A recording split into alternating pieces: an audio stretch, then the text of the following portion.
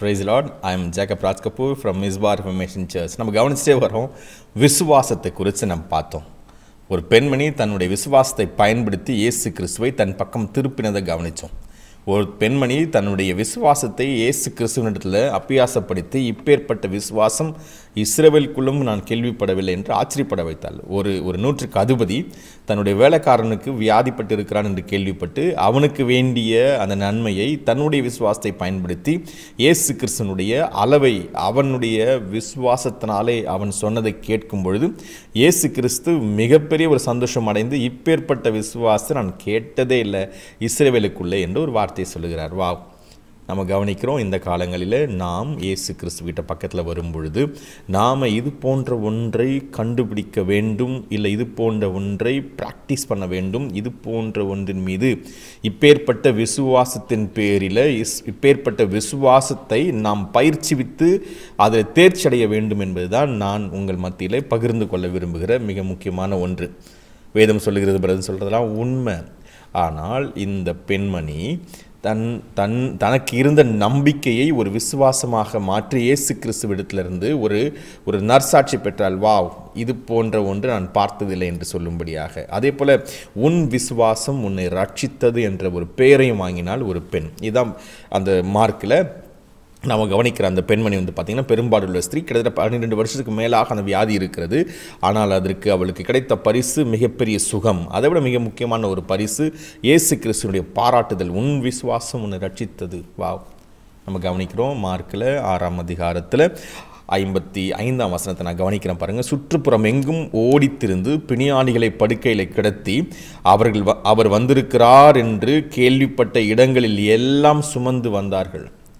இயேசு கிறிஸ்து எங்கே போகிறார், எங்கே வரார், எந்த பக்கம் நிற்கிறார், எந்த பக்கம் நடந்து போகிறார் என்று கேள்விப்பட்டு சுற்றுப்புறத்தில் இருக்க எல்லாரும் ஓடி திரிகிறாங்களா? என்ன திரிகிறாங்கன்னு கவனிச்சு அல்லாமலும் அவர் பிரவேசித்த கிராமங்கள் பட்டணங்கள் நடுவே எவைகளோ அவைகளின் சந்தை வழிகளிலே வியாதியஸ்தர்களை கொண்டு வந்து வைத்து அவருடைய வஸ்திரத்தின் ஓரத்தையாகிலும் அவர் தொட வேண்டும் என்று தொடும்படி உத்தரவாக வேண்டும் என்று அவர் வேண்டிக் கொண்டார்கள். அவரை தொட்ட யாவரும் சொஸ்தமானார்கள். பாருங்களேன், இந்த பெண்மணி செய்தது, அந்த நூற்றுக்கு அதிபதி செய்தது, அந்த பெரும்பாடுள்ள ஸ்திரீ செய்தது தான் ஆச்சரியமே. அந்த வஸ்திரத்தை தொட்டதை பார்த்தீங்கன்னா அதை எப்படி அடுத்தவங்க அதை கை கொள்ள வேண்டும் என்று அந்த இடத்தை கொண்டு வந்தாச்சு. ஊரெங்கும் பரவி இருந்தார், சுற்றுப்புறம் எங்கும். இதுதான் கேள்வி. எனக்குள்ளே இயேசு கிறிஸ்து தன்னை வெளிப்படுத்தின பின்பு எனக்குள்ளே வெளிப்பட்ட அந்த இயேசு கிறிஸ்துவை நான் மற்றவர்களுக்கிட்ட அறிவிக்க ஆரம்பித்தேன். இதனுடைய விளைவு பார்த்தீங்கன்னா யாரெல்லாம் கேட்டார்களோ அவர்கள் கிறிஸ்துவை ஏற்றுக்கொண்டார்கள். இது பவுலுடைய வாழ்க்கையில் நடந்துச்சு, என்னுடைய வாழ்க்கையில் நடந்துச்சு, உங்களுடைய வாழ்க்கையில் நடந்திருக்கிறது. ஆனால் இது நடந்தது என்று ஒரு நேற்றைய சாட்சி சொல்வதல்ல இந்த நடத்துதல். இன்றைய சொல்லணும், இன்னைக்கே சொல்லணும், நாளைக்கு சொல்லணும்.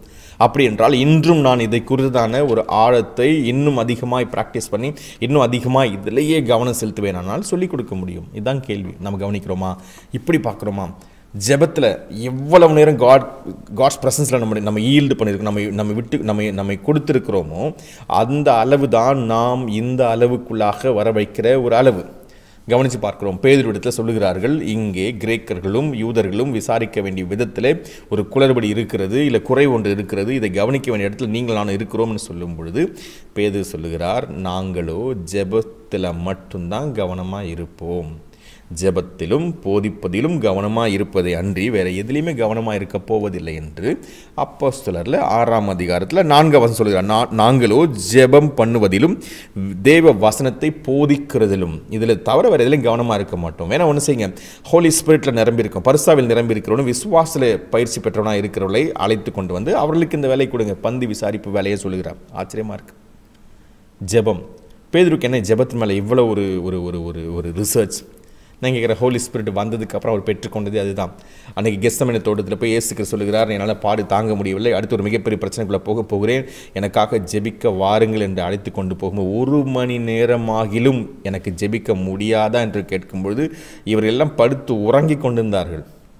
இயேசு கிறிஸ்துவுக்கு நண்பர்களாக இருந்த இவர்கள், இயேசுவோடவே நடந்த இவர்கள், அற்புத அதிசய அடையாளங்களை பார்த்த இவர்கள், இயேசுவுக்கு ஒரு மிகப்பெரிய நெருக்கம் வந்திருக்கிறது என்பதை புரிந்து கொள்ள முடியாதிருந்த நண்பர்களாக இருந்தாங்க.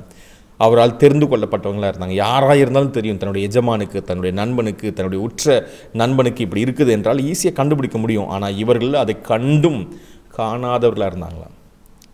கண்டும் காண முடியாத ஒரு நிலைமையில் இருந்தார்களாம். அப்பேற்பட்டிருந்த பேதுரு இப்பொழுது சொல்லுகிறார், நாங்களோ ஜெபத்திலும் ஜெபத்திலும் ஜெபத்திலும் என்ற ஒரு வார்த்தை சொல்லுகிறார். விசேஷமாக கவனித்து பார்க்கணும் சொல்ல 3ஆம் அதிகாரத்தில் கவனித்து பார்க்கணும். அப்போஸ்தலரில் அவன் 9ஆம் மணி நேரத்திலே ஜெபிக்க போய் கொண்டிருக்கும்போது அங்கே இருக்கிற ஒருவன் இவர்களை பார்த்து எதையாகிலும் கிடைக்குமா என்று கேட்டானாம். அது சொல்லப்படுது, இவர்கள் பேதுரும் யோவானும் அவனை உற்று பார்த்து, வெள்ளியும் பொண்ணும் எங்கள் இடத்துல இல்லை, இயேசு கிறிஸ்து நாமத்தினால எழுந்து நட என்று சொல்லி போய்விட்டார்கள். அப்படி எழுதப்படவில்லை என்று சொல்லி தன்னுடைய வலது கரத்தை நீட்டி அவனுடைய கையை பிடித்து இழுத்து என்ன ஒரு வார்த்தை இருக்கிறது. எப்படி இந்த அளவுக்கு இந்த வல்லமையை ப்ராக்டிஸ் பண்ண முடியும்? அதற்கு முன்பதாக இயேசு எங்கேயாவது சொல்லியிருக்கிறாரா இப்படி செய்ய வேண்டும் என்று பார்த்தீங்கன்னா எங்கேயுமே சொல்லப்படவே இல்லை, எங்கேயுமே சொல்லவும் இல்லை. ஒரு முறை குருடாக இருக்கிற ஒருவனை கொண்டு வந்து நிறுத்துகிறார்கள் இயேசு கிறிஸ்துவிடத்தில். இயேசு கிறிஸ்து ஜெபிக்கிறார். இப்பொழுது என்ன காண்கிறாய் என்று கேட்கும்போது எல்லோரும் மரங்களைப் போல காண்கிறேன் அப்படின்னு சொல்லுகிறான். மறுபடியும் இயேசு கிறிஸ்து அவன் கண்கள் மீது மறுபடியும் கைகளை வைத்து ஜெபிக்கிறார். இப்பொழுது எப்படி காண்கிறார்? இப்போ நார்மலாக பார்க்குறேன்னு சொல்கிறாங்க. இப்படி தான் பார்த்தோம். ஆனால் கைகளை பிடித்து இழுத்ததுனால சுகம் உண்டாயிற்று என்ற ஒரு வார்த்தையை கவனிக்கவில்லை. அப்போஸ்தலர் 3ஆம் அதிகாரத்தில் தெளிவாக எழுதப்பட்டிருக்கிறது. இந்த ஒரு அற்புதம் அங்கே ஒரு மிகப்பெரிய ஒரு அற்புதத்தை செய்ய காரணம், மிகப்பெரிய ஒரு மக்களுடைய அட்ராக்ஷனை பெரும்படியாக இருந்துச்சு. இது கேட்குறேன், ஒரே ஒரு அற்புதம் போதும் நம்ம ஊரை மாற்றுவதற்கு. ஆனால் அந்த அற்புதம் அன்யூஷுவல் எக்ஸ்பீரியன்ஸை வெளியில் கொண்டு வரக்கூடியதாக இருக்கணும். அந்தளவுக்கு ஒரு மேன் ஆஃப் ப்ரேயர் வந்து செய்ய முடியும். ஜெபத்தில் இருக்கிறவங்க செய்ய முடியும். ஜெபத்தில் வந்து காலையில் ஜெபமன பிரதர், மதியம் ஜெபமன பிரதர், ஜெபத்தில் இருக்கா பிரதர் நினைக்கிறேன். ஜெபத்தில் இருக்கிறார் என்பது பெருமைக்குரியதல்ல, ஜெபத்தில் இருக்கிறார் என்பது ஆராய்ச்சிக்குரியது.